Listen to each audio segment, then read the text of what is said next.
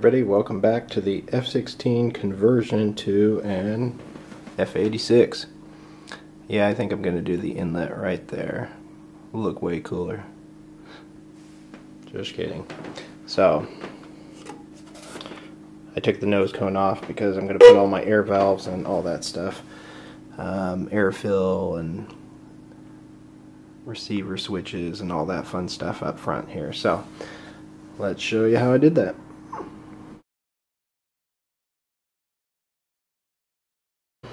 So it's been a little while. Been working on these saddle packs here. So this is a almost completed prototype. I took my 3 4-cells and made 2 6-cell batteries there. You can kind of see how it straddles the engine there, just like we need, and it keeps most of the weight right above the CG. So I'll make a video later of kind of how I did this. I'm not going to show like the soldering or any of that kind of stuff, but I'll kind of show you how I wired everything. But so that's what I've got going on with the batteries. I also soldered up all my connectors for the motor and the ESC, which I have way down there.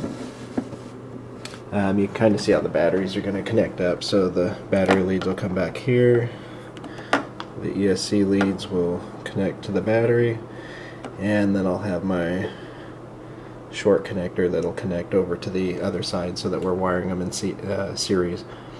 But that'll come a little bit later. But I did wire up all my bullet connectors and everything to the ESC, and I do have the motor connected to the ESC, as you can see back there. So we've got that going. Alright, so what else have I been working on? So what the heck? Is that a lock mechanism to hold the wings on? No, that is how we balance the CG. So I just did the B1 bob method and took an L bracket. You can see under there, I just pulled the wings out just a little bit, marked on the fuselage where my CG was, and centered it up, and then we just took these big paper clips, and you can kind of hold it right here, and 2 people can lift it up, and you can see whether or not you're balanced or not. So the cool thing is we're pretty darn close once you get the cockpit and the pilot and the air valves and all that stuff in here. It's pretty darn close. Once I add my second receiver battery pack, I'll just put it up towards the front side of the nose here. It's just about perfect. So, and I used 9 inches from there and then 9 inches back, which is right in the middle of our L bracket there. Alright, so been doing that, and what else? Oh, okay, so where the canopy frame comes up to the fuselage, this was probably about 1/8 of an inch lower, and so I took Bondo this entire area right here, bondoed and then reshaped and then matched it to the fuselage shape there. So it wasn't too far off, and I could have just left it, but that would have just bugged me. So here on the other side, I'm still working on it. Doesn't quite match up just yet. So alright, and so the big news, well, actually not yet. Okay, so here I'm going to have to redo my air tubing and everything. It was getting in the way of the wiring for the ESC and all the wires and stuff that I need to go through. So so I cut that off. I ordered these from DreamWorks RC. I got different colors as was suggested before. It'll make my life a little bit easier. So I'll be putting those in pretty soon. So that's fun. But I've decided, I was trying to figure out where I'm going to put the air fill valves. You know, put it in here. I was thinking I could probably just make it so I could just do it right from there in the cockpit, or I don't know. I want easy access, and there's not a lot of room back here. So what I've decided to do is we are going to chop off the nose. And I know that sounds scary, but I've seen a lot of models that do it that way, where they'll put the receiver and all that up front, but I'm going to have my air sequencer, my fill valves, my air gauges, my receiver off on switch, all that stuff will be right in here.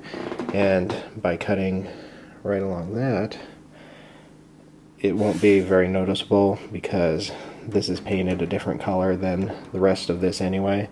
So actually that's a really good spot to do it. So we're going to go ahead and do that right now.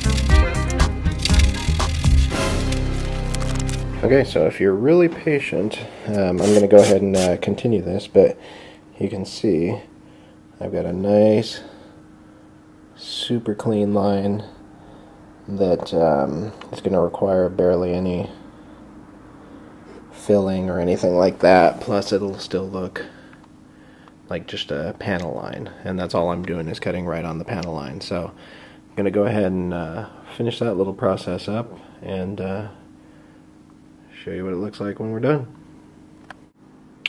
Okay, so here we go.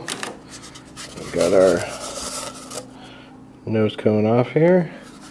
It was a little bit more difficult to cut through the carbon fiber there, but I guess we would kind of expect that. So the very first thing that we need to do now is we need to make some type of a bulkhead here so that this retains its shape, and then we'll have it come out just a little bit past the front there so that this has something to grab onto. So I'm going to make a template using this side because the nose cone doesn't deform quite as much as the fuselage did, so I just want to make sure that we retain that original shape. So I've got some plywood there. It's underneath the wheel right now, but we're going to go ahead and make a template right now and get that out of the way. So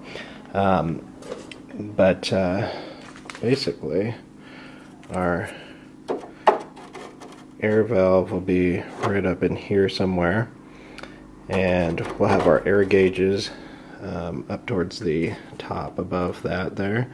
The off-on switch for the receiver and all that.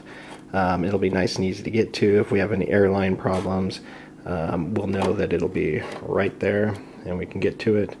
And I think this will make life a lot easier. So you can see how much space we've actually got for whatever else we might need to add, such as I have decided that I am going to have an operating canopy. So we'll need a servo in here for that. I got my bonus check, so I'll be getting a JR11X, so we'll have enough channels to be able to do all this fun stuff. So, alright, so I'm going to go ahead and make that template right now. Okay, so I've got my pattern all drawn out on the plywood, and I was going to do one of the inside planes that, you know, that all this stuff is going to go on, but I think I'm going to make that out of cardboard first and just get it the right shape right from the get-go. I just kind of traced around the cone on that, but I don't think that's going to be very accurate, so I'm going to go ahead and cut this out because this is the one that I'm worried about for right now.